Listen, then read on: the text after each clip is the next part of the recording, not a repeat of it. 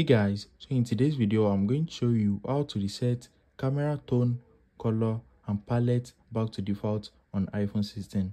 So now there's a new feature on iPhone 16 which is photographic style.